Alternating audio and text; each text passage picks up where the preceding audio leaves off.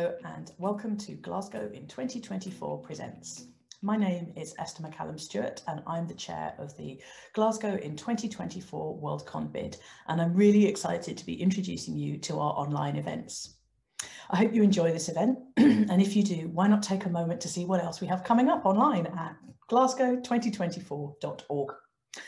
All of our events are broadcast live, but if you want to watch or listen again, you can find them all online at our YouTube channel.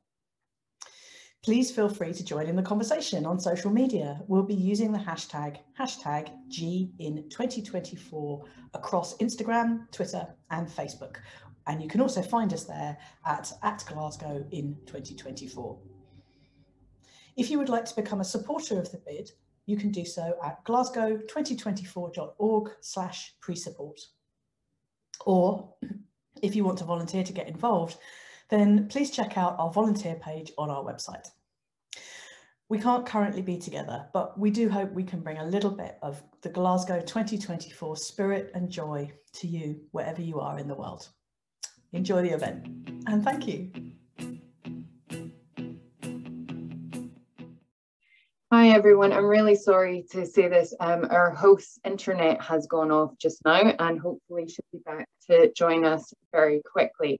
We're just going to get our participants, Ann and Farah, to unmute themselves, reveal themselves again, and hopefully Marita will be able to join us very quickly. I think it's cursed. I think she has a COVID curse from a vaccine has actually infected her internet rather than just her own feverish state. So I will kind of be here in the quiet in the background. Could you both introduce yourselves to us? Hello, my name is Ann VanderMeer. I am an editor and an anthologist. I am probably best known for doing gigantic, large anthologies, but I also do small ones. Oh, and I love cats. That is so wonderful to see your cat. I am definitely a cat lover. I live with Neo. You might have heard of him. He is the one. But in addition to the anthologies, I'm also an editor for Tor.com, and I was the editor of Weird Tales magazine back in the day, for which I won a Hugo. So that's pretty much my story. I am an editor, I'm a reader, I'm a lover of stories and cats. Well, I'm Farah Mendlesohn, although I suspect you're much more interested in Freddie Percury over there. He will probably disappear now. I was an academic. I have edited non-fiction, and I've also edited a couple of fiction anthologies, and I review, and I'm rather passionate about the short story form, although we're behind as always. There's never enough time to do all the reading. Will that do? Yes. Yeah, no, that's wonderful. Now, guys, everybody who's witnessing here, it's clearly going to be one of those days for Glasgow. I think we're each of you going to do a bit of a reading, a little bit of a share. Could we maybe start with that to allow time for Marita? Yeah, Anne was going to do a reading and I was going to talk about a project I used to set my students, which was about anthologizing. So Anne, why don't you go for it first? Okay, well, I am actually going to read part of a story. I'm going to duck out and leave you to it. I was going to start off by reading a part of a story that I think is a great introduction into talking about stories. And so let me read this. This is from the story, The Will-o'-the-Wisps Are in Town by Hans Christian Andersen. There was a man who once had known a great many fairy tales, but he had forgotten them, he said. The fairy tale that used to come to visit him no longer came and knocked at his door. And why didn't it come anymore? It's true that for a year and a day, the man hadn't thought of it, hadn't really expected it to come and knock. And it certainly wouldn't have come anyway, for outside there was war, and inside, the misery and sorrow that war brings with it. I wonder if it will ever come back and knock again. And he remembered so vividly all the various forms in which it had come to him, sometimes as young and charming as spring itself, as a beautiful maiden with a thyme wreath in her hair and a birch branch in her hand, her eyes shining as clear as the deep woodland lakes in the bright sunshine. Sometimes the fairy tale had come to him in the likeness of a peddler and had opened its pack and let the silver ribbons inscribed with old verses flutter out. But it had been best of all when it had come as an old grandmother with silvery hair and such large and kindly eyes. She knew so well the tales of the old times, of even long before the princesses spun with golden spindles and the dragons, the serpents, lay outside guarding them. "Will she ever knock at my door again?" said the man.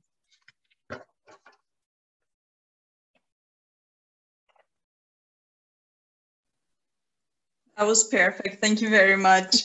And I apologize, everyone. My internet just decided to completely turn itself off. I think it's the microchip in my vaccine or something like that. Thank you very much. That was beautiful. That is in Big Book of Classic Fantasy, right? Yes, that's from the Big Book of Classic Fantasy. Perfect. So we shall move on to, I think, Farah, you have an exercise for us? It's not an exercise, but I wanted to just talk about this exercise because it produced some of the best critical work from students I've ever received. And I'm going to say, first of all, I apologize to the young man who was interviewing for a job who gave me this idea, that I cannot remember his name, okay? And what he did wasn't quite what I'm going to describe, but it just struck me at the time that it was so interesting. His assignment was that simply he got students to select items for a reader. What I decided to do was to set for students the challenge to essentially construct an anthology of short stories they had read. The course itself was taught using predominantly first the Wesleyan anthology and later on the VanderMeer anthology, which I'm sure most of you have come across. And can remind me of the title? I can't remember what it was called. Big Book. The Big Book of Science Fiction? Thank you. And they were only allowed to use 3 stories we'd done in class. And somebody's saying they did it for that module. Hi, Tam. And what they then had to do, having selected 10 short stories, was they had to write a critical introduction to those short stories. They could pick any theme they wanted. It could be thematic, it could be country-based. Had a superb piece from a young man who went to do his MA at Durham on Arab science fiction at a time when we didn't actually have a collection of Arab science fiction available in English.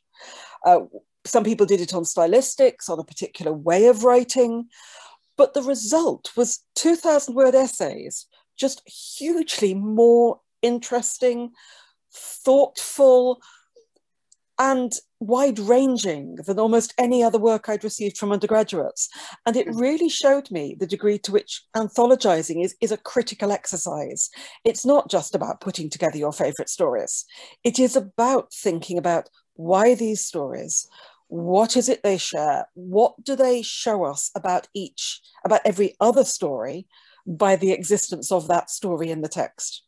So as we start talking about anthologies, I hope we're going to start pushing at some of those ideas, what it is you achieve when you construct an anthology, what you're trying to achieve, what you want the reader to get out of it. And I'm getting applause from that particular item, which is really nice. I loved marking them. It made for some of the best marking I've ever done. I am a rare academic, by the way. I actually like marking. There you go, I'm weird. I've not been allowed to do any marking yet, but once I have an opinion, I will update on that. That actually is wonderful to hear, because it's sort of one of the reasons why I was so excited for us to have this conversation and to have that creative perspective and that academic perspective, is that too often when we talk about historicizing fantasy and the canon, we tend to focus on the novels and leave aside the short stories. And many times the image that comes from history of novels is very different from a history of short stories, which is sort of something that I wanted to bring up with both of you. What has your experience been, and working on those two big books, literally and title? So, how has the way that you view the sort of the history of fantasy changed after working on those projects? Well, I think that the first thing that I noticed is when we were working on classic fantasy, there wasn't really so much of a division back then with short fiction. When short fiction was coming out, there wasn't these categories like there are now.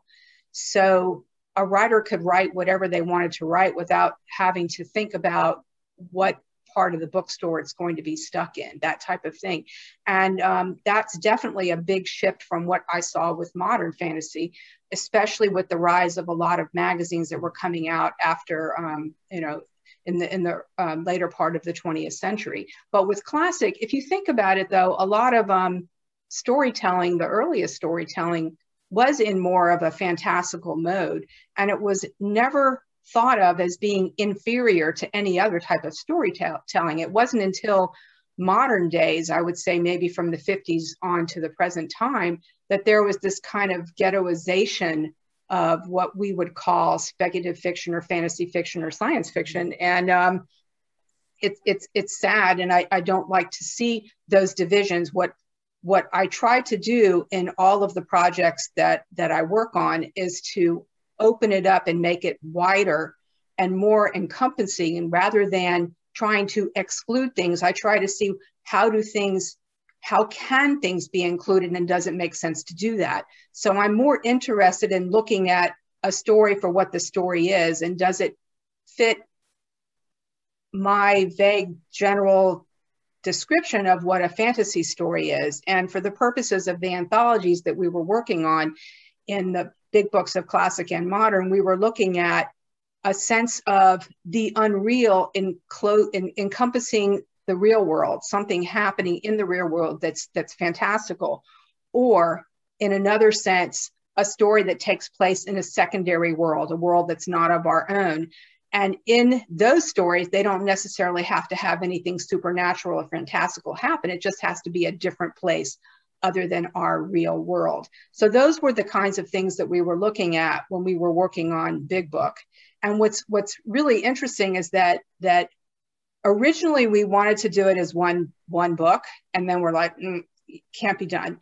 We need two big books. And even with two big books, there's still a whole lot more we could have done. And you think when you have 750, 800 pages, maybe even up to 1,000 pages, that you're going to run out of things to go in there. But there's always stories that I wish we could have included, but we just didn't have the space, believe it or not.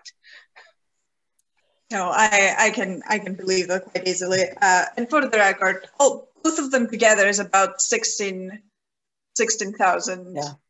No, 16,000. 1,600. 1,600, yes. I make that mistake all the time.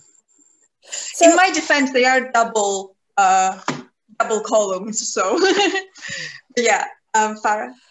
So what I'd really point to is that if you look at fantasy before the 1930s, I'd say, there isn't necessarily, I agree with what I'm saying about there's no distinction within the market between the fantastic and the non-fantastic in terms of respect.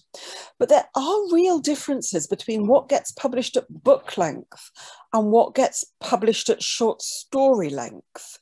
Most early fantasy tends to be this world, what we now probably call weird fantasy. And we only really start seeing quirky, slick, modern, urban type fantasy really in the 1930s in the magazines. And I think they come out almost of the crime fiction genre. They come from the hacks. And I don't mean hack as a pejorative. I mean hack as a term for people who wrote in multiple genres. And you can often see writers Weird fiction writers are more likely to exist in the horror, fantasy, maybe science fiction nexus. The slick, quirky, urban fantasy writers, where the devil comes to New York, are more likely to be on the crime science fiction nexus. And what there's almost nothing of in that early period is secondary world, immersive, quest-type fantasy. And even now, I'd say that actually you see far less secondary world short stories than you do secondary world novels. I think it's one of those forms that by the time you've built your world, you don't have much time for story left. Mm-hmm. So it's not that you can't do it, but it's a lot less common. And certainly somewhere I've got a big book of quest fantasy short stories, and I think there's only 10 stories in it in 500 pages. Mm-hmm. Okay, at which point you have to start questioning what the word short means. So I think there is a difference in what the short story can do in genre terms, or is used for. Let's not say can do, because I really would prefer people went out and proved me wrong. And I think that's interesting. And the other thing I would say is that in let's say pre-2000 short stories, most of them still tend to have either the slingshot structure or the very neat, quirky structure, everything comes together at the end. They are recognizably science fiction and fantasy forms, if that makes sense. They have a shape to them, which I can describe when I'm writing on paper because I can take it apart, but it's harder to describe verbally, but we all know it when we see it. There's a neat sense of closure to them. Everything comes together at the end. I think that's kind of disappeared. When I was writing on this a few years back, I actually struggled to find modern stories that had those neat endings. So I think that's quite a shift in the genre. Oh, Asimov had a word for it. Shaggy dog. There used to be an awful lot of shaggy dog stories in fantasy, and I don't think you see anything like as many of them as before. I don't know. I don't know if Ad would agree with me. Now, why do you think that is, though? Why do you think that shift has happened? Do you think the reading audience is not as interested in those stories that have those nice, neat little tied up endings, or they're looking for something different? I think it may actually be a convergence of literary forms. So just as once upon a time, fantasy and the mainstream weren't that separate, I think we're currently going through a period where fantasy and the mainstream aren't that separate. Mm-hmm. And a lot of people who come into the field aren't coming in with that tradition of the magazine short story. They don't have that fixed idea of what the fantasy story should feel like. And I think that can only be good. It could very well be that. I know that when I've been teaching different workshops for speculative fiction, I get a lot of students that are in master's programs throughout the country, and they are taking my workshop because they want to learn more about writing science fiction and fantasy when they're not getting it as much from the university's systems that they're in. And the work that they present is so interesting and unusual, and they're not getting the respect in their programs, but they get it when they're published, which is really quite interesting. So many of my students have gone on to have really good careers publishing their interesting, fantastical stories that maybe weren't as appreciated as some of the slice of life things that you might see coming out of these master's programs. I do think that fantasy is a space in which you can experiment with form. As a field, we support that. Mm-hmm. And it goes in phases. Sometimes it's something authors take advantage of, sometimes it's not. But I think right now we're very definitely in a period where authors are doing that. They're really stretching. So when I'm teaching, one of the classes is always on fantasy as form rather than fantasy as content. And I think we're seeing a lot of authors who are working with fantasy as form while not losing the element of the fantastic as content. I would agree with you there. And the other thing that I'm seeing a lot more of now is I'm seeing the influence of international writers as well. We are having the opportunity now to read a lot more works in translation than we ever have before.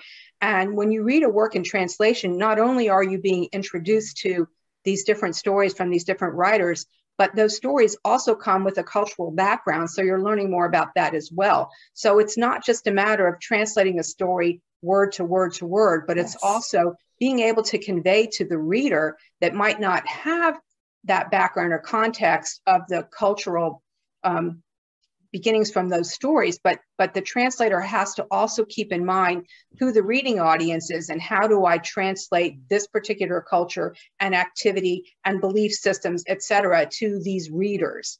And so I find that to be very, very interesting, especially when I'm in workshops and I see writers from different backgrounds bringing their stories in and other students critiquing, and they might not have an understanding of the backgrounds of the culture from where that story came from. So they are critiquing it from their perspective, not really seeing where that story came from and having an appreciation for it. So what I'm seeing more and more nowadays is people being able to read stories from different parts of the world and having an appreciation of the storytelling from those parts of the world as well. So in addition to the experimentation that fantasy lends itself to, it also opens it up to all these other different perspectives, which I find quite refreshing. And you're reminding me of something that I read only 2 days ago. It's a children's book. I can't remember the title or author. It may come back to me later. I'll look it up when we have a moment, where I was actually struggling with the writing. I was thinking, hang on, but the grammar isn't correct. And I suddenly realized that that wasn't actually what was going on. What I was reading was a different English. And once I realized the author is somebody from Hackney in London, and once I realized that what I was actually reading was absolutely British Caribbean English, which is a thing, everything just dropped into place and suddenly there was no problem reading it. And I was the one who had to make that shift, in that this wasn't a translation. And to translate it would have been appalling. I used to teach in London, and I was actually quite shocked how many of my students have been taught they couldn't use their own English to write fiction in. I'm sorry, you may need to learn the Queen's English to write academic prose. You do not need to use anything but your own language to write fiction. And making that shift, this book suddenly opened up and read incredibly easily. So in my own brain, it comes down to this: if you can cope with dragons, you can cope with a different mode of English. But the fact that that space is there is really important. And in terms of short stories, I do think it's a place where you could really push that. Because you can hold an audience with radical experimentalism for the space of a short story, where you can't for a full novel, or let's not say can't. Okay, so this is a slightly different point, but I actually think magazine editors are generally more willing to go the extra mile, to take that, I don't want to say risk, to take that risk, to be willing to say there is space for this. So there's some really interesting stuff coming out there, I think. Somebody said, where is the work in Geordie? Write it. Well, it's also the reason why. I think the reason why magazine editors might be more willing to take the risk of publishing different types of stories is that when they're doing that, it's part of a larger thing. So they can still get the readership coming for the thing that they're familiar with, the thing that's comfortable to them, but at the same time, they're able to introduce them to something new. And that's something that I love to do in my anthologies as well, is that you'll see on the cover all of the familiar names that you're used to and you're comfortable with, but when you open up the book, you're introduced to a lot of different things. Now with novels, that's a completely different thing, because an editor that's buying a novel for their publishing company, that book stands by itself. And so how do you get people to pick up that book? It's much easier to get them to pick up a magazine or an anthology, but to get them to pick up a book from a writer they've never heard of, and that maybe it's a bit of a challenge when they first get into it. Because one of the things that I find, what you were talking about, Farah, when you're reading a different kind of English, an English that you're not used to, what I find myself doing is I get myself into the mode, and when I start getting into the rhythm of the language, the beauty of it just opens up for me, but I have to have the time to do that. It's not something that I can sit down and do in 5 minutes. So I challenge readers to pick up something like that that might be out of their comfort zone, something they've never experienced before, and let them get into the rhythm of the language and let it just kind of envelop you. I'm looking at some of the comments online about this, and I do wonder if the very nature of being an anthology editor makes one both more adventurous and more aware of just how diverse and wide-ranging and willing to give things a go readers are. Because the book market, for all, I'm seeing people saying, yes, we don't underestimate readers. It's easy to forget we are, as a body of people, active readers who go out to search lots of new things. But there are plenty of readers out there who do just want more of the same, to the point of, one of these days, I actually want to write something on the mono reader. And I have met them. All they read is an author. It may be Robert Jordan, it may be George R. Martin or Neil Gaiman. It never seems to be a woman, but they read one person. So there's a whole spread of types of reader. But when you're an editor for an anthology, on one level, to start with, you know you are targeting yourself at adventurous readers. So that creates all this space to be adventurous. I just think that I'm lucky to be able to do this work. Just think about it. I mean, what brought me into editing to begin with is that I just love to read. And I'm one of those people that when I find something that I love, I just want to share with everybody. And so becoming an editor just seemed to be a natural course for me because I have no talent for writing. You know, I wrote a book when I was 8 years old, and I illustrated it too. It was written and illustrated by me, and it was called Going to Grandma's House. And that was like the peak of my writing abilities. That's like, I knew I could never do any better, but I love to read and I love to talk about books. So that's how I became an editor. And to me, being able to put together these anthologies, being able to work with writers when they're starting out, being able to read original fiction and bring it to the world. I mean, I just feel like I am so lucky. It's the best job in the world. That and cat wrangling, two things. That and cat wrangling. But they're very similar. I should say I'm in the same position. I'm not a fiction writer. I've never even particularly wanted to be a fiction writer. Every bit of fiction I've ever written was because somebody told me I had to write some fiction. I much prefer reading, critiquing, thinking things through. I'm not a writer. I guess somebody else was saying they wrote and illustrated a book. Actually, that's more than I ever managed. I didn't even write as a child. Where should we go with this topic? I was going to say, when I was, this is a thing all three of us have in common. When I was doing my fantasy and lit, I think I was the only one in the entire course that was not a writer. People never believe you. People never believe you.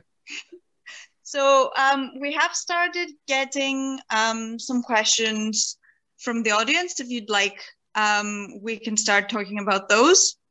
I apologize that I'm now on my phone because my internet just keeps breaking on us. The microchip, I can't do anything about it.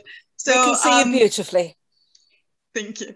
So we have a question from Elaine, who's calling back to what Anne mentioned earlier about the genre closing in on speculative fiction in the 50s. And Elaine says that the Iowa Writers Workshop yes, was sponsored by the CIA about that time to promote what became the predominant lit fic. There was a student at Glasgow doing research on that now. Elaine's asking for thoughts about that, and might the rise of that specific capitalism-friendly genre have crowded out the more speculative of speculative fiction? Well, I can't speak to the background of the Iowa Writers Workshop because I don't really have any knowledge of that. But I do know that one of the things that I see a lot with the MFA programs here in this country, in the United States, is that it produces a lot of writers that seem to write very similar types of stories. And I almost feel like in some ways, it's almost like the edges have been sanded off. And that's not true of all of them. I mean, I don't want to just make a blanket statement saying they're all that way, but there seems to be so many writers that go through these MFA programs, and what's coming out and what I see in a lot of the literary journals, it's almost like the same kind of story over and over again. And that's one of the things that I think is why a lot of writers are exploring more speculative, fantastical types of stories, because it's just more interesting. And so I do see more and more of them coming to that. And I also see, not as much as I'd like to, but I do see a lot of creative writing programs in universities here starting to maybe take a closer look at it. Some places they actually embrace it. I've seen programs that embrace it wholeheartedly, and I think that that's wonderful. But I also feel like a writer needs to write whatever story that writer's going to write, and they shouldn't be constrained whether it's going to be a realistic tale or a spec tale. They just need to write what's in their heart. That's the best story they're going to write. So again, like Anne, I can't comment on the specifics, but the tension between the fantastic and the mundane, and again, I'm using it in a non-pejorative sense, has definitely been with us since the end of the 19th century. And it's been very, very connected to notions of adulthood, that what you should do when you grow up is give up childish things. You should kick off your silver slippers and you should settle down to domesticity. And the 1950s, particularly in America, all of value is centered around the family. All of value is centered around the domestic. And the reaction to that in the 1960s, which produced some fantastic science fiction, affected literary fiction slightly differently, in that you got what I think I'd call the Middletown angst. And I don't know if any of our people following this talk will know about Middletown, but it's the study of Middletown, Connecticut was a study, and I can't remember who the authors were, was a social study of an ordinary town. And it was very much American, white, lower middle class suburbia. And what it revealed was, in fact, what Betty Friedan later found out, which was that actually everybody was hating this domesticity. Mm-hmm. And the problem is that that then fed into a literature that was about hating your life. And an awful lot of what emerged at that point as literary fiction, I think a lot of us would call angst fiction. It's about angsting. It's very internal. Very little happens in it. And that contrasts quite strongly with, I won't say all, but the general tenor of science fiction and fantasy, which tend to be much more externalized. Now, the place where this clashes, and I have ranted about this in one of my books, is in YA fiction, where the turn to the use of a very introverted first person often clashes with the external go down a mountain in a skateboard attitude of science fiction and fantasy. And you can often get these books that don't quite feel like science fiction, because instead of talking about how they're going to interact with the aliens, they angst about the fact they've broken up with their boyfriend or girlfriend or dog friend or whatever while the alien war is going on. And I know they're popular and I don't have a problem with people liking them. I don't want to start dissing on what people like. But it's an interesting area where you can see the two types of fiction, the literary angst, internal response fiction, which is very much about the emotional response to the world, try to work with the kind of fiction which is about what you're going to do to the world, or what is the world going to do to you. One day I would like to think more about that. So there's a tension there that I think is interesting. That is very interesting. Although I will say, you know, after a year and a half of lockdowns and quarantine, arguing with a boyfriend or girlfriend is pretty much science fiction for me. So, you know, at least there's that. It's not about arguing about with a boyfriend or girlfriend. It's about that's all you think about in your introverted first. Okay, here's what I mean. If you look at first person in novels for any age group before about 1990, there, I did this, I did that. But if you look at a lot of modern YA, and not all of it, It's I think that, or I felt that. And it's a shift from the outward observation to the internal visceral feeling. And it's a different relationship with the world. And it's one that I've previously associated much more with literary fiction than with science fiction. And none of that is to say that you can't have internalizing in science fiction, but there's, pardon me, there's something going on there and I'm not quite sure what it is.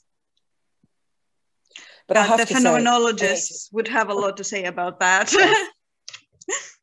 All of that's that. also interesting how many adults read YA and love it, unapologetically read YA, and there's nothing wrong with that. I think I don't know what the statistics are on the number of adult readers versus teenagers that are reading YA fiction, but there's quite a lot of my girlfriends read it.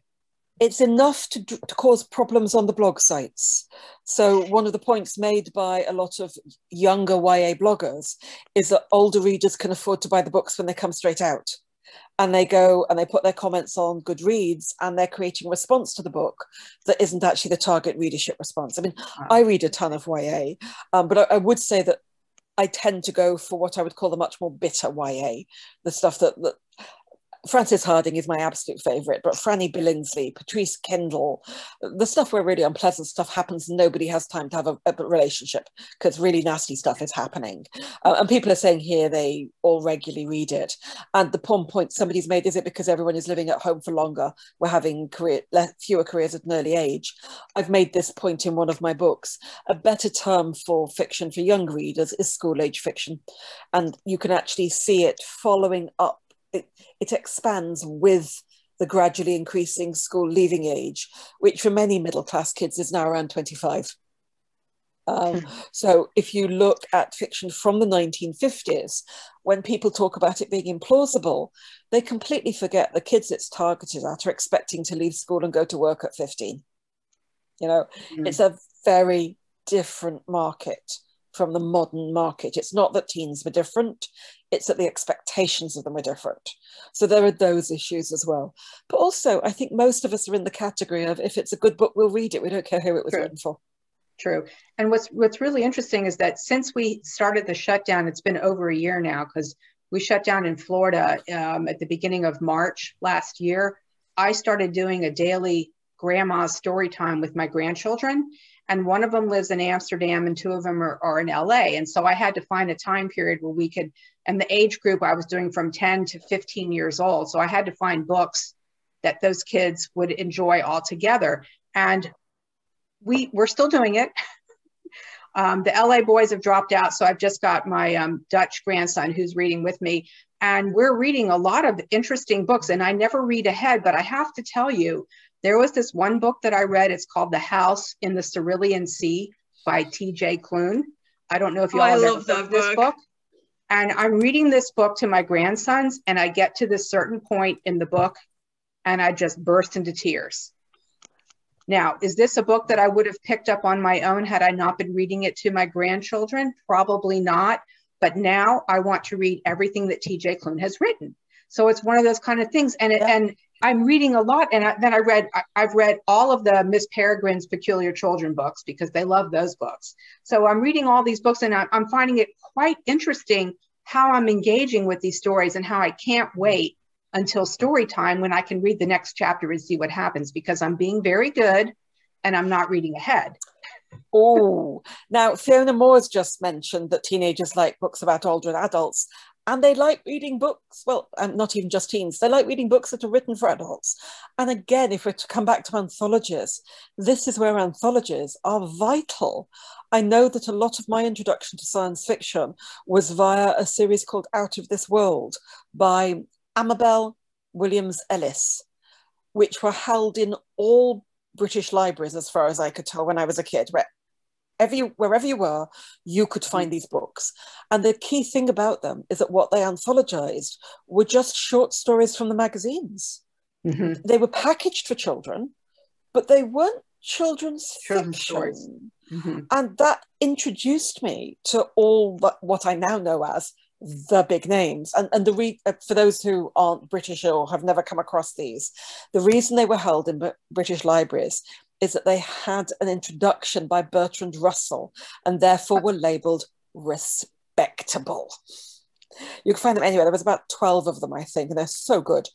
So the anthology is a lovely way of getting into a field. When I was teaching, it's quite normal for most courses on science fiction and fantasy to set novels. And I got fed up with doing it because you can only ever set about 10.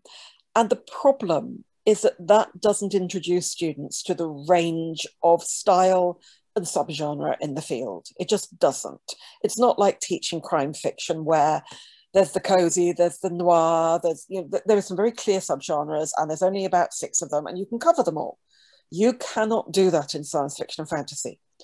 But by handing them an anthology, well, we could do 3 stories a week, which meant we could do at least 30, plus the exercise I gave them meant they had to read at least another 7.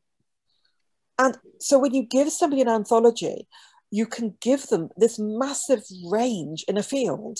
And I used to count my score rate. How many of my students who had been forced to do the course because they'd run out of any other choices and insisted in the first class that they hated SF and fantasy were converts by the end? And there were always at least 2 or 3. And part of that was because their idea of what fantasy was awfully narrow. Mm-hmm. It was what they had seen in the movies, which tend to be quest fantasies, or tend to be really quirky things like Big Fish, for example. They had no idea that there were all these different things out there. So for me, I'm rambling, but one of the reasons I love anthologies is just that variety. No, that's absolutely my experience as well, and I think a lot of people's experience, and it brings us very neatly to a couple of more technical questions that we've gotten. Mm-hmm. So I think that's mainly one I think is for both of you, and then I have one that is going to be mainly for Anne, but also for you, Farah, for your experience with teaching anthologies and stuff. So Robin asks, do you have a view on the optimum length or number of stories in an anthology? Like, what is too long, what is too short? And obviously, we're not counting the big books in that, because I think the big books are a bit Spider George and would alter the results. This isn't optimum, but I do find that more than 12 stories, and I've often put the anthology down before I've finished it, and then I have to go back and finish it later. Whereas 12 stories, I can read more or less at a sitting. So for me, I'd say, if we're not talking one of the big teaching anthologies, a nice, neat collection of 12 stories. But I need to emphasize here, and Anne and I were arguing online about this beforehand, I don't like big books. I don't like big novels. My idea of the perfect length for a novel is 60,000 words, 90 at a stretch. I'm not saying I haven't read bigger novels, but I won't mention the author. I was watching my partner read somebody's novel, a very big name, night after night after night. And by the 7th night, he was a 5th of the way in. And I just looked at him and said, you realize you've got 2 sequels to that one? And he looked at me and put the book down. I think this goes back to, there are people who like a story to keep going. I like lots of stories. And I like lots of anthologies. I like that taste in lots of different things. Yeah, no, I think that's a fair answer. And what about you? Well, I think you can't really say what's the optimal length of an anthology, because every anthology is different. Now, it's true that I've done a lot of big books with my husband, but not all of the anthologies I've done are big. When my husband and I did Sisters of the Revolution, feminist spec lit, that was a much smaller book. And of course, it was much more of a challenge because I didn't have as much space to be able to put everything in there. So I think that every single project you approach, you're going to approach differently because they're going to have different goals and aims. When we do the big books, we want to be as inclusive as we possibly can. And we also want, in all of the projects that I've ever done, I want to make sure that I leave the reader hungry for more. Even in the big books, Farah, I want to make sure that they're reading something and that leads them to something else that they did not know about. So that's always important to me. I do not expect in the big books for a reader to sit down and start on page 1 and read all the way through. That's typically not what a reader is going to do. Some do, but I think most readers are going to skip around. They're going to look for the names that they recognize, or maybe something that looks interesting that piques their interest, and that's fine. I don't have an expectation that someone's going to read all of it, especially reviewers. But, you know, if they pick up a story and they're interested in that author, I would hope that maybe they seek out that author's other work. Also, what I try to do in those anthologies is to lay out who was influenced by who, so that if you're reading a story that you really love and you know that that writer was influenced by someone who's not in the book, maybe you're going to go look at their work too, because that's something that I found doing the research in putting these anthologies together, as I found a lot other work that I was interested in reading that maybe didn't fit for whatever reason. So to me, even the big ones, I consider them to be almost like introductions and an opening of a conversation that I hope will continue. So I want to throw in something slightly different here that I only realized because I've commuted most of my working life, but in different ways. I've done 3-hour commutes from York to Reading. I have commuted on coaches. I've commuted on the London Underground, on buses and on trains. And I discovered that each time what I read shifted. And it made me start to realize that one of the things we don't talk about the publishing industry is how much it's shaped by where and when people read. So just to throw one thing out, when Kindles or Kindle equivalents came along, to a lot of people's surprise, there was a very sharp rise in people buying short stories off the internet. And it's because so many people commute that actually, oh, I've got a train to catch, I'll just download something about the length of my journey. And I started doing it and I was fascinated. I started checking this out. So as Anne was talking, I realized an awful lot of what I like is conditioned by the fact that as a child, I wanted a paperback I could stick in my back pocket, or a book that could go in. So this is just a silly story. I got my first Anne McCaffrey as a present for not reading through my dad's wedding. Okay, why did I not read through my dad's wedding? Because my mother had stopped me at the door and taken out the perfect clutch purse sized paperback I was carrying. Because she knew I would if I got the chance. So when I think about what size the perfect book is, part of what I mean isn't just the reading of it, but the carrying of it. And that's something that the e-reader has definitely changed. I'm much more willing to read a big book that I can put on my e-reader than I am one that I have to haul around. So yeah, there's interesting things there as well. Well, it's interesting that you say that, because whenever I travel, when I used to travel, when I would get on a plane, I would go to the stack of books to be read, and I would go like this to see which one is the lightest. You know, exactly. That's the one I'll take with me. Oh, and I used to go into the bookshop and you could get very, very cheap copies of classics on very thin paper. And I would buy 10 and dump them as I read. Just to get rhythm. But yes, or I would go through and look for second copies of things, because we're hopeless at purging here. Absolutely hopeless. But if you took them with you, then you didn't bring them back, and that was fine. I've done that. A bag has to be big enough for a book. Oh, there's one. Somebody's saying, you don't choose your book to your bag, you pick your bag for your book. This was my constant trouble, is that they've now started making the paper bags very big. And yes. I understand that from a sort of, making it easier to read and publishing quality and stuff like that. But I always sort of, and this is right here, so I'll just bring it out. I have a copy of an early edition of Jonathan Strange and Mr. Norrell, which is not a small book. However, the paperback that I have is literally smaller than my head. And the letters are tiny, and it's about over 1,000 pages, but it's perfect carrying size. I've never met a book as a physical object that I've loved more.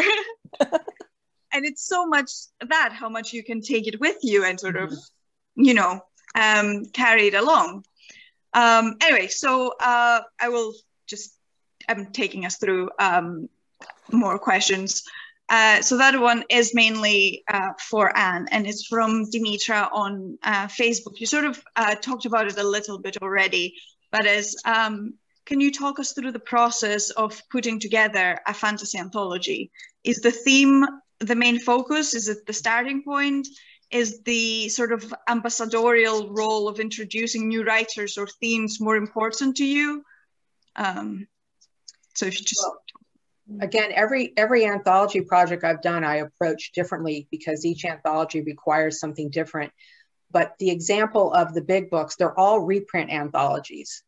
So in those sense, they have a much broader, wider theme: science fiction, weird fiction, fantasy fiction. So in those cases, and what's really interesting is that all the anthologies that I've done, we have we put together a pitch paper to go to the publisher. We're pitching the project, and we have these ideas of what it's going to be and who's going to be included and what we're going to focus on, this and that and the other. And what's interesting is that after the project is done, I will often go back to that pitch paper to see how close I am to what I said I was going to do. And I always veer.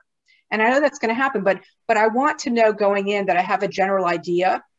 And what Jeff and I often do is we'll have like a general idea, and then we start having conversations. And we most of the time have these conversations while we hike, which is very interesting too, because when you're out in the wilderness and you're hiking, there are no distractions.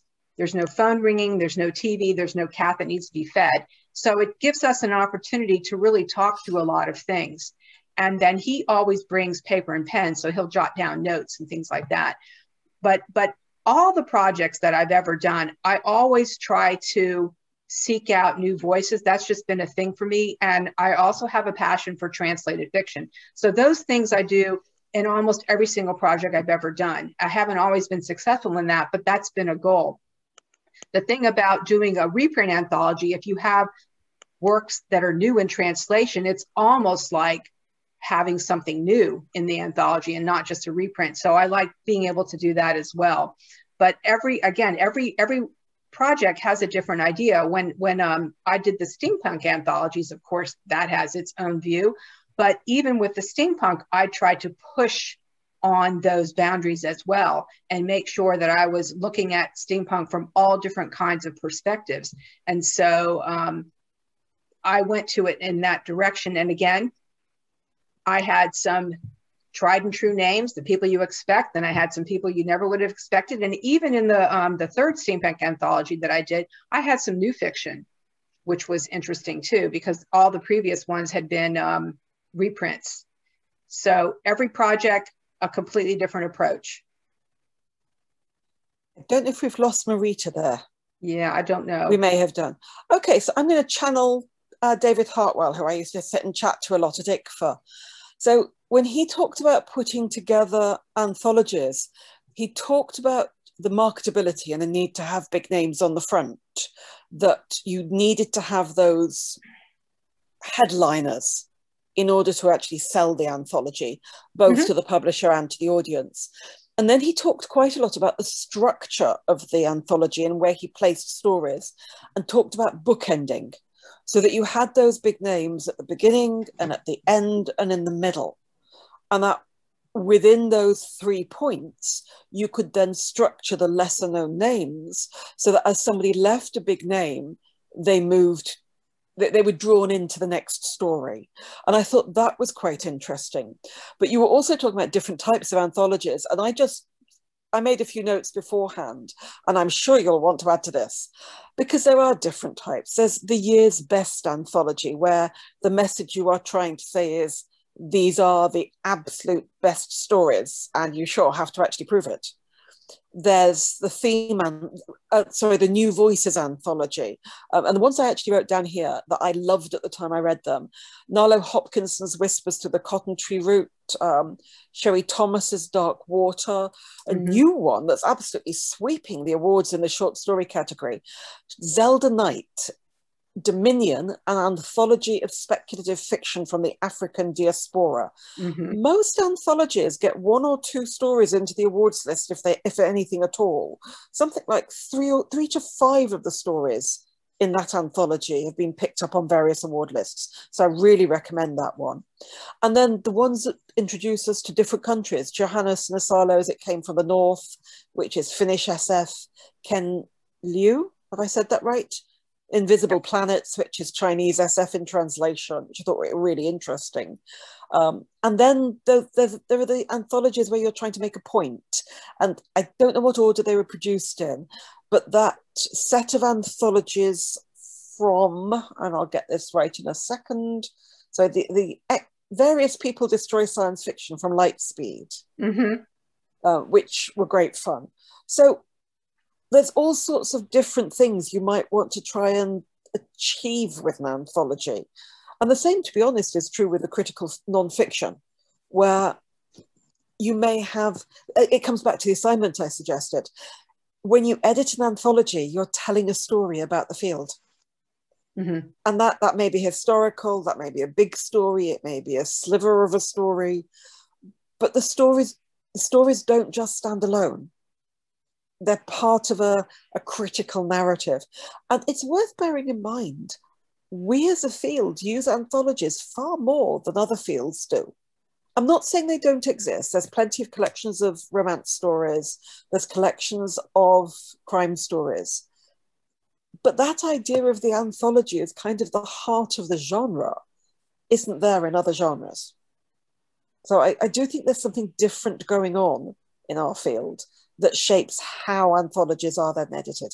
I do want to mention one thing, though, that, and Anne will probably nod sagely here, they're a lot harder to sell than they once were, and you don't tend to find them in bookshops. No, that's true. When I was a kid, I walked into Forbidden Planet, or I forgot the Roger Payton's shop in Birmingham, and there'd be loads of anthologies to buy from. Now you kind of have to know they exist, and that's a real shame. Was a thing that I noticed as I was sort of doing my own background reading for this, is that I specifically went out and looked at anthologies published in the past year, and I tend to think that I keep my nose on the ground. I'm sort of following what's being published, and there were so many things that I completely missed, and I felt really bad about it. And there's something else you can do with anthologies, and this is both a good and a bad thing, and I'll talk about why it's a good thing first. You can trace friendship groups. You can actually, let's use a different word, let's talk affinity groups. I particularly noticed this in the early 2000s when I started to notice that certain anthologies, it's not that they had exactly the same names, but you could kind of trace the shift of the affinity group. You can do it with the new wave writers. I once had a very, very funny conversation at ICFA. Somebody gave one of those absolutely brilliant, totally wrong papers about the connections between new wave writers. And afterwards I went up to him and said, "It's a lovely paper, but please let me introduce you to John Clute, who can explain who was sleeping with whom." Because they'd come up with this incredibly complex reason as to why these writers were working together, which it was so much simpler than that. And I'm not good saying that that's what's going on in these other anthologies, but I realized, because I was going to a lot of conventions at the time, that I could see the contents pages of these anthologies hanging out in the bar together. Now, why is this a bad thing? Because you were getting 10 stories by men and 1 by the woman they liked having drinks with. And it was about the time people started to say, what is going on here? And it's something that those of us who program convention items realized we were doing as well. We were saying, X wants to be on this panel, who does he get on with? So we were putting his mates on, rather than thinking, X wants to be on this panel, who else knows a lot about this topic? And you could see it in the anthologies. Oh, somebody said, and they were almost all the same ethnicity. They were white. It was white blokes, and you could see it in the bars. and they turned up in these collections together. So I think there's been a lot of pushback against that, a lot of hard and tough pushback. Somebody's saying the Secrets of the Indie anthology, I don't even think they were necessarily all indie, but it was very noticeable. And I don't think now you can now open up anthologies and see the same thing in quite the same way. And that's because a lot of work has been done. Somebody says it happens in academia too. Absolutely. A lot of work's been done about not saying we won't use white men, but saying, what were the things we did that got us to that position? How can we use a different way of selecting stories, attracting writers, making us look different? Actually, I can give you a very good example. For many years, Interzone almost never published women. And it was because the editor had got a reputation of never publishing women. Jeff Ryman did one guest issue and it was 50-50, no problem at all. Not because he chose more women, but because more women sent stories in because Jeff Ryman was publishing it. Does that make sense? Yes. And that's really an important point, what you're talking about there. It's a matter of who the gatekeepers are. Exactly. And I think that what we're seeing today is a wider variety and a larger number of gatekeepers, when back in the 90s, there was maybe 2 or 3 gatekeepers. Yeah. And if a particular gatekeeper didn't like your work, you were screwed. Out. But now there's so many venues. There's so many different venues, and we actually need to, it's not just looking for the diversity in the writers, but we need to have the diversity in the publishers and the editors as well, because that's how you're going to get into the wider world. Those writers that those editors that were publishing the same names always, in some cases, it could have just been a case of laziness. These are easy stories for me to get because these are all my buddies. And I know I can count on them to send me something. You know, it's easy pickings. It is a lot harder to have open reading periods, to look at recommendations, to reach out, to see what else is going on in the world. It takes a lot more time and energy to do that. And also to turn your mates down. The money in the anthology is not really great for an editor, if it even exists, you know. But also to turn your mates down. Yeah. So I don't think people who don't work in some kind of editing know just how difficult it can be to turn people down.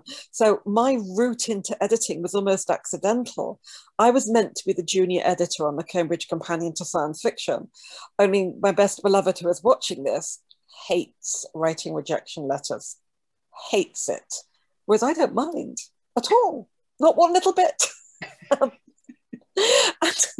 I look at some collections and think, that was your mate and you didn't know how to say no. And I think that's quite a bit of it. What was the row? Was it with the Mammoth Book of Science Fiction, edited by, well-known name, the guy who did all the Mammoth ones?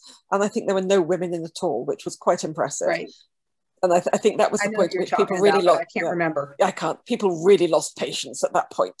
It's like, you have to be kidding us. But it also goes back to the whole structures of science fiction conventions.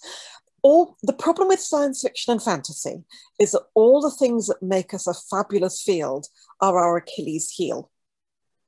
The fact that people become well-known fans, become well-known writers, they're committed to the field, are generous, therefore we want to, all of that ties us into structures that we don't often question enough. You know, we don't question why somebody should do X type of service, why somebody should have to go to the bar to make contacts. We take all these things for granted. And I think people like Ann and Jeff, who genuinely go out and actively look, people get to know who the editors are who actively go out and look. So but we do have to challenge a lot of our givens about our internal structures. Yes. So we've talked a lot about... Can I just say, somebody's given us the name, Mike Ashley. Yes. So we've talked a lot about how not to do an anthology. And we have a question from Paul that is actually about how to do an anthology. And it's, what would be your #1 piece of advice for someone putting together an anthology, obviously taking in mind that every project is going to be different. But what is the thing that sort of transfers across projects? Well, to me, it's the same advice that I would give to a writer is trust your instincts. Don't second guess yourself. A lot of times you have an idea of what you want to do, and then you start having a lot of people telling you what you're supposed to be doing, and then you veer off into something that's not your passion. You know, as an anthologist, as an editor, just you need to trust your instincts because you're doing what you're doing because people trust you. So if they're trusting you to make the right decisions, you just need to do that. And when I was talking before about putting together those proposals and then later on going back and like they're not the same anymore, that's going to happen and that's okay. You might have an idea of what you think your anthology is going to be in the beginning, but let it take you where, let the book be what it's going to be. You need to let those creative juices flow from you and let that book form itself, even if it's going to be a little bit different than what you originally thought it would be. The same thing it would be for a writer. Writer might have an idea what a story is, and then it just kind of changes. Yeah, no, I absolutely agree. I'd like to come at this from a completely different angle, which is actually from my experience with academic presses, and anybody on here who's an academic now knows exactly what I'm going to say. The publishing world has changed dramatically. You don't need a publisher to produce an anthology. You can use online publishing, you can produce stuff for Kindle, for ebooks, you can do print on demand. What's happened in the field, as Anne alluded to, is it narrowed right down when people were having huge problems finding publishers for anthologies. We are now in a position where as long as you don't want hard copy in the shops, which frankly you aren't going to get anyway, you can actually publish an anthology relatively cheaply. You can use Kickstarter to create a form of subscription publishing that would have been familiar to anybody in the 18th century. You can get the money up front to pay your authors, because you should pay. Do not ask people to work for free. Mm-hmm. Make sure you pay your copy editor, make sure you pay your editor, your layout person, but do it through subscription publishing. And if you want to go out and edit anthologies, we are now in a period where you can do that, where that would not have been true 20 years ago. Do it. The more, as Anna's just said, the more gatekeepers we have, the more gates we have. That's right. Because, you know, gatekeepers keep gates. Open those gates for people. There's so much room in the field for more editors, both for subscription magazines, for subscription anthologies. It's doable. Perfect. Thank you very much.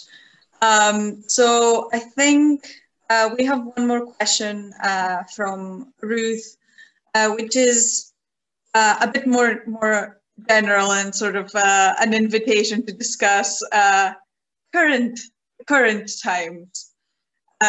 So Ruth says, I've been to a lot of recent authors events where how are you coping with writing in the pandemic has come up. I've not seen this asked of anthologists or academics. So same question, how has the pandemic affected your own work? My answer's terribly short. I had the year from hell last year and it had nothing to do with the pandemic. I had 3 surgeries and COVID twice.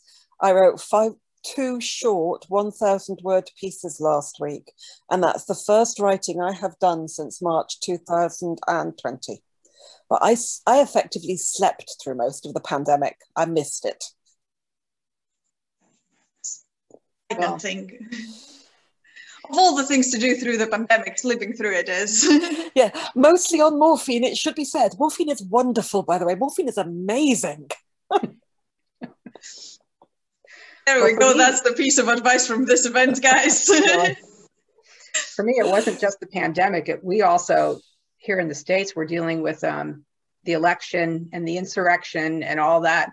I mean, all these gray hairs you see right here, January 7th, I woke up completely gray. I actually had to be very careful about my state of mind when I sat down to read a new piece of fiction that a writer sent to me, because I felt that it was my responsibility to the writer to have the right state of mind when I sat down to read. So I didn't read nearly as much as I would have, because I seemed to always be stressed or worried or anxious or depressed or any of those feelings. And I don't want to be in that state of mind when I'm reading somebody's fiction, because it was difficult. My eyes would just fall off the page. So I did spend a lot of time reading stupid stuff for fun, just to kind of, and as far as fiction, there were stories that I was able to connect with that I acquired for Tor.com, which you will be seeing coming out in the next several months, and some that have already come out. But as far as anthologies are concerned, I had an anthology come out right at the beginning of the shutdown. It came out March 16th, called Avatars, Inc. It was all original fiction, science fiction. And so I spent the first couple of months of the shutdown, the pandemic, doing PR online. I was doing radio shows, I was doing interviews, so I was like totally wrapped up doing that and not even thinking about everything else that was going on. So when that died away, then it was like all the stuff kind of hit me. And so I just had to not even do anything for a while. I have heard from so many of my writer friends about them feeling like they can't do anything, but now that they're shut down, they should be able to be productive and this and that and the other. And the only thing I can say is don't beat yourself up for what you can't do, because everyone's going through that. Mm-hmm. Some people are going to be massively productive and get a lot of stuff done. I will tell you this, my house is clean. My house is clean. Okay. And I keep finding new things to clean in my house. It seems to be comforting to me. I don't know why, but. And there has been a gender difference. We know there's been a gender difference. In academia, in the first 6 months of the lockdown, men's submissions to journals went up and women's went down. Mm. Now that evened out later on, but it was very noticeable at first. But so years ago, there was a convention in Britain, which the program just wasn't very well put together. And that was when we all discovered that we all needed program not to go to. We needed program that we didn't go to, if that made sense, in order to talk about the program we didn't go to. And I think a lot of people who are introverts, who thought they'd be absolutely fine, have discovered that part of being an introvert is deciding not to go do things. And now we can't decide not to go do things because those things aren't there. Almost as frustrated as the extroverts who would have gone to them, because we exist in tension with the world around us. I mean, people ask me what I want to do when lockdown is over, and I want to go out for a cup of coffee in Starbucks, that's all I want to do. How could that have become so big? But I'm aware of the events I wouldn't have gone to that aren't happening, but were still part of my calendar and part of the structure of my world. So I think it's that. It's that thing that, well, any writer who's ever gone full-time knows, or any academic who's gone on sabbatical knows. You thought you were going to do so much and you spent the first month sorting your desk. We most, not everybody, but most of us need the constraints of the day job and the activity and the taking the kids to work or whatever. I mean, we got a dog in January, partially a lockdown dog, but partially because I've wanted a dog forever. And the constraints she places on my working day have probably been better for my mental health because I've been in recovery. I swear, folks, I've done rehab 3 times in 12 months, 3 times. But having the structure around it of having to walk the dog, and suddenly I'm starting to write again. And I think the two are connected. The structure matters. Yes, somebody's saying boundaries are good. I agree with you. I had to put together a daily routine to be able to deal with this, I'm sorry, it is a cleaning routine, but on Mondays I clean the kitchen, and on Tuesdays just to have the routine. There was one period when I was recovering from COVID where I basically spent a month on the sofa. But what I did as I got better is created a routine, and you'll all love this one. First, I read nonfiction. Then I read a proper fiction book. And then I read a fun, light-hearted fiction book. And that was my day, because I couldn't get off the sofa. But just having the routine of, I know what kind of thing I'm going to be reading, and I am going to start with the tough stuff and work down, not down, down is the wrong word, and work towards the lighter. actually help me stay sane. Mm-hmm. So I like that idea. On that recommendation, I'm going to ask a last question and then close us off. Because we're at about an hour and 20 minutes since we started, but also because speaking of the routine, I do need my new dose of paracetamol because I'm starting to sort of see blares instead of people. So the last question is a short one from Meg. If each of you can recommend an anthology that we should read just now, just something that comes into your head. Again, big books aside, I'm assuming everyone's reading the big books just slowly. Well, I mean, I'll have to be honest with you. I haven't been reading any anthologies since my last one came out because I just had to put all that stuff aside. I've been reading a lot of, I guess you would call it crime fiction, detective fiction. That's kind of like my comfort zone.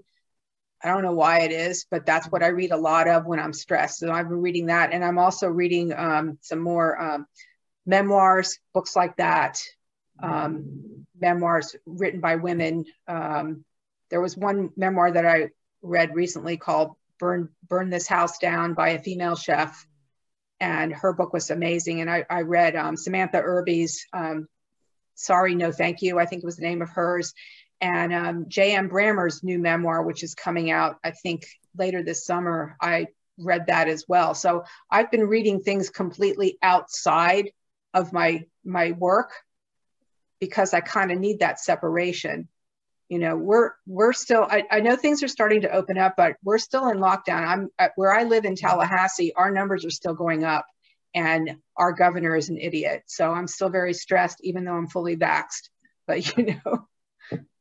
No, I completely understand. I meant sort of any across all time, if you have a favorite that you'd like to recommend, if there's something that you think people should read. I know you guys both mentioned some earlier. Yeah, just if there's anything. This is the book I was telling you about that I read to my grandson. Yes. I can't tell you enough good things about this book, and I read it several months ago, but it's still in my head. You don't need to tell me any good things about it. I reread it when I need to feel better. So there we go. Big recommendation. House of the Cerulean Sea. What about you, Farah? Do you have any anthologies or any other work that you'd like to recommend? I'm going to mention the one I mentioned earlier, which I just think is astonishingly good. Astonishing in the sense that it's not that often you get quite this many good stories in something. Zelda Knight, Dominion, an anthology of speculative fiction from the African diaspora. And the book I read this week, which is Catherine Languish's, let me get this right, From Spare to Ward Robe, which is really interesting because she tries to recapitulate her childhood reading of the Narnia books while interleaving with it both her adult critique of the racism, sexism, various other problems, and unpacking some of the things that Lewis was doing that she'd not understood, which is all the Spencerian references and his alchemical references and all of those. Thank you, somebody's put the link up. And that was absolutely fascinating. And I'm just trying to think. So I spent the last 3 years reading fiction about the English Civil War. And that came out of a book I'm actually writing on an author called Geoffrey Treves. And I've just come full circle because I'm reading his nonfiction and I'm reading his book on the Duke of Newcastle, William Cavendish, who is, this is one of those where the person he thought was famous is not the person we thought was famous, because this is the husband of Margaret Cavendish, who wrote The Blazing World. So I'm loving rereading this book because I've just spent 3 years writing about the English Civil War, and because it's Geoffrey Treves, and because it's partially about William Cavendish, and it's going to be a bit about Margaret Cavendish. So nobody has to go read that, but I have loved that. So I think my two recommendations, though, are the Dominion Anthology and Catherine Languish's new book, which I thoroughly enjoyed. Oh, and one other, which came out last year, Kathleen Jennings, who Fly Away. Yes, and the reason I want to recommend that is right at the beginning, I talked about there being a difference between what you can do at short story length and what you can do at novel length. And Fly Away is a very rare or relatively rare example of a mode of fantasy that you usually only see at short story length, but which she successfully pulled off at novel length. And normally we're talking about people like John Crowley, M. John Harris, Elizabeth Hand. It's a small select group that can produce that kind of uneasy, weird fiction at novel length. So I would recommend that very highly. Perfect. Thank you both very much for coming here and for being amazing, just amazing panelists in general, and putting up with my troubling internet connection. So just some quick housekeeping before I let everyone go. So our Glasgow and 2024 book group is going to be kicking off at Balticon. That is a free online convention at 6 p.m. on Saturday, May 19th. And we are reading the queer anthology Silk and Steel, which I personally love, so I hope you'll all enjoy as well. There may be a June event, but that is still forming, so follow us on Twitter, keep abreast on our social media, and we'll let you know as soon as we have those details. And generally there will be some interesting Pride activity on all of our social channels and blog, so remember to tune in. And then on the 21st of July, we have an event with Angry Robot where we'll be chatting with Cameron Johnston, Stephen Arian about their brilliant new novels, The Maleficent, English, I speak it, Maleficent 7 and Stephen's the Coward. And finally, reminding to everyone, we have our Spring and Summer campaign. So if you support us during this time or upgrade your support, you get a postcard with the amazing Glasgow Green Woman art by BFSA, award-winning artist Ian Clark, and access to exclusive supporter digital swag, which you don't want to miss.